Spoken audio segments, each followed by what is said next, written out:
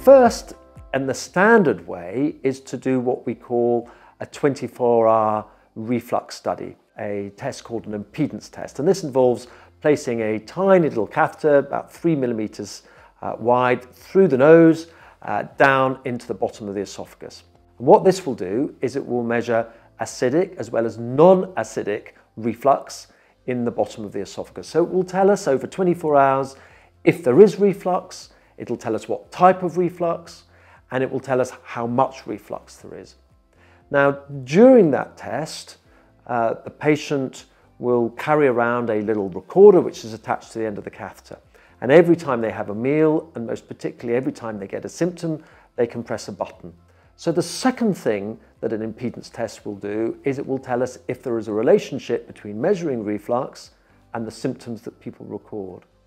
And the third thing that impedance does is it will tell us not only if there is reflux, but what is coming up from the stomach. So it'll tell us if that's gaseous, if it's liquid, or if it's solid.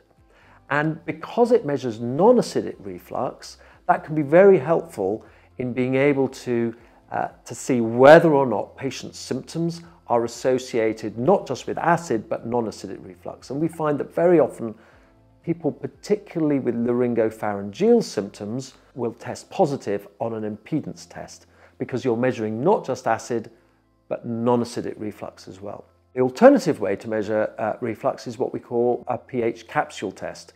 The most commonly used is a Bravo study.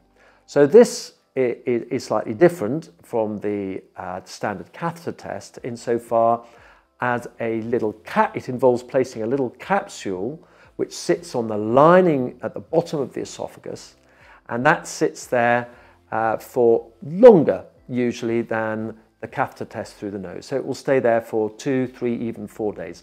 So it's got a longer chance of picking up reflux if it's present.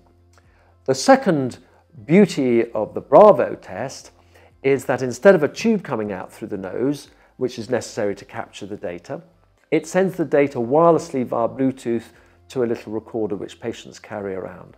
So the great beauties are it can stay in for longer, has got no tubes coming out through the nose, but it has to be put in during an endoscopy, and it only measures acid.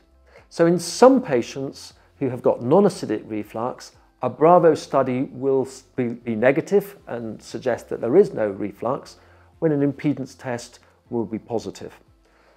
Sometimes, in both of these tests, if they're undertaken over a period in which patients aren't getting a lot of reflux, if those symptoms are secondary to reflux, they may provide a negative test, a false negative. And everybody with reflux will know that their symptoms very often do vary from day to day. Sometimes they have good days, and sometimes they have bad days, good weeks, bad weeks. So the critical thing is that your consultant will listen to you, will listen to your symptoms, listen to what you prefer to do, and then we'll decide what is the best test for you. If you haven't had an endoscopy before, then it will often make sense to combine a Bravo test rather than have two tests. But if you have had an endoscopy before, and for instance, you've probably got you've got mostly throat symptoms which haven't responded particularly well to antacids, then he may suggest that it's more appropriate that you have an impedance test. So you will make that decision together with your consultant.